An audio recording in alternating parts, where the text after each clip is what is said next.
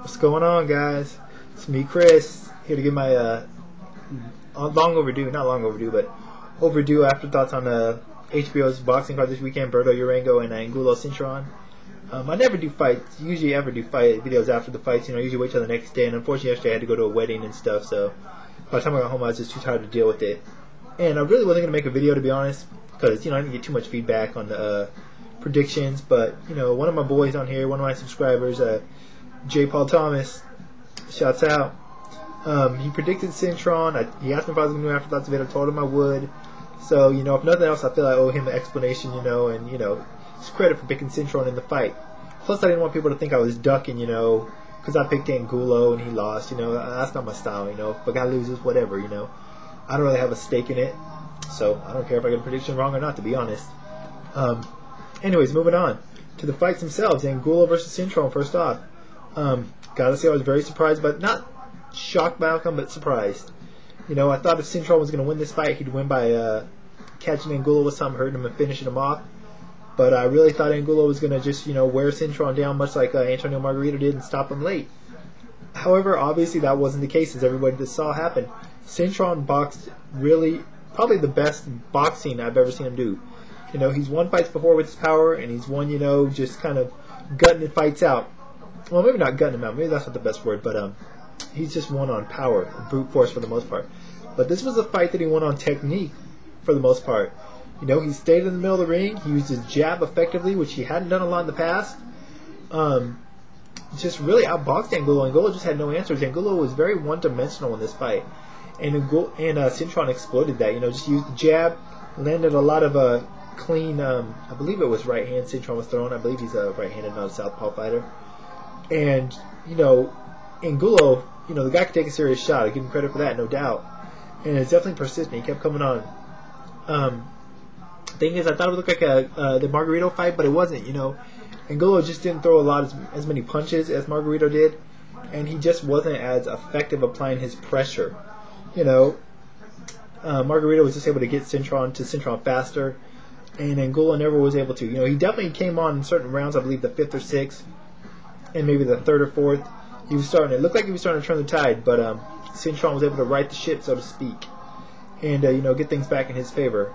I thought it was a close fight by the end. To be honest, I had it a draw, but maybe that's just because I was biased. I don't know what it was, But if either fighter won the fight, I definitely believe it was Cintron, and I don't think in any way it was a robbery, So even though I thought it might have been a draw, I definitely, all in all, looking back, I guess Cintron probably did win the fight, and got the decisions early, so.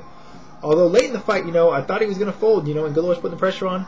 Cintron was tiring, as he has in the past. And Max Kellerman pointed something out, similar that was pointed out in Jermaine Taylor's last fight against, who did he lose to? The Brit. The name slips my head off the top of my mind. But they're not very, Taylor and Cintron, they're not very relaxed in the ring. And so the stress seems to overwhelm them, and it seems to fatigue them more than just as much as the fight itself. That's why they seem to tire late, even though they're in great shape. So, it's a great observation by Kellerman, and I agree with that. And Cintron was definitely out of gas the last couple of rounds. He's definitely holding a lot, but not enough for he was able to survive. And one last thing, Angulo's corner going into the 12th round, they said, you got to go for the knockout. They kept telling him that throughout the fight, you're losing, don't go to the body. I disagree. He was taking it successfully to Cintron to the body. I think he should have went to the body in the final round. But his corner told him not to, and he didn't. Who's to say if it would have mattered? But I just think his corner gave bad instructions throughout the fight for the most part. Anyways, credit to Cintron. He's going to get that rematch with Sergio Martinez next. Hopefully, he could redeem himself, because a lot of fans were, including myself, were hard on him after that fight, the way it went. So hopefully, he could redeem himself in that fight. As for Angulo, first loss, still a young fighter, only his 16th fight, I believe. So just a learning experience, Win or lose, I like seeing this fight, so I'm looking forward to see what he does next from here. Moving on to the Andre Berto Juan Urango fight, pretty much one as I saw. Before the fights even started, the first thing I noticed, and I knew it was going to be a good, easy night for Andre Berto, I called my boy 97 Rough after the fight and was telling him, ring size, really big ring, definitely beneficial to Berto, as he's the faster fighter. He was going to use the ring, that was his game plan. And, I just knew it was going to be beneficial for him, and it turned out to be the case. Not that Urango was ever in the fight, to be honest. He was dominated from bell to bell. I know that Urango's a good fighter, and he was moving up. He was a champion, but this fight was a mismatch from the outset. I said in my predictions video and on the radio show leading up to this, Urango was tailor-made for Berto, just based on style, speed, all that stuff. And it proved to be the case. The only thing is, Berto just didn't give a performance. He did a great performance, dominated the fight, but it seemed like he could have done more. Berto's got great skills, very talented fighter, but it just seems like there's something missing, some intangible. I can't quite put my finger on it yet, but we'll see. Maybe he'll prove me wrong. I'm not saying that he won't be a good fighter. He already is. Won't be a great fighter, but there just seems to be something missing. I don't know, something that's going to capture the public's attention. Maybe that's what I'm thinking.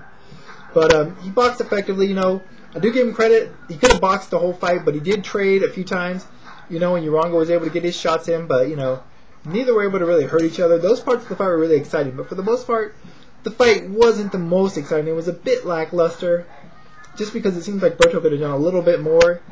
But he did enough to win, impressively, just not sensationally, in my opinion, my personal opinion, for what that's worth. But, the one thing is that kind of got on my nerves and frustrated with Berto is a couple times in the fight, a few times, he was making noises like, little ad-libs or something, I don't know. It was kind of showboating, it kind of was just a little nuisance. And after the fight, he said into the HBO cameras, Urango, go back to junior welterweight, there's sharks up here. Well, yeah, that's true, but your people are the one that called Urango for the fight. He wasn't asking for the fight, so if you're going to say, there's sharks at 147, let's see you fight some of those sharks, let's see you go for Collazo next. Or, the loser of Claudio Cotto, I'd like to see that. There's a lot of big dogs out there at welterweight, so if you're going to, say that about Urango, I want to see you fight some of the top welterweights next, starting with Luis Collazo in a rematch. As for Urango, to be honest, never been a fan of the guy, but he definitely gained my respect. He was outgunned the whole fight, but he never stopped trying. He kept trying to the final bell he threw. He was throwing punches. Never got, I'm sure he was frustrated in there, but you couldn't tell. Never tried any dirty tactics or anything, Didn't let his frustration show. Just kept marching forward the whole fight, taking punches and trying his best. And I always respect a fighter that does that gives his all, from bell to bell. So credit to both guys. Pretty good night of fights. Not quite what I thought. At least not as exciting as I thought or had hoped for, but overall a good show. So, just, sorry about the lateness of the video, but better late than never, I suppose, right? Anyways, that's it for now. Probably be back with my, I think the next fight is, the next big fight's Cotto Claudio. So I'll probably be back with those soon, but until then, y'all, I'm out of here. Bye.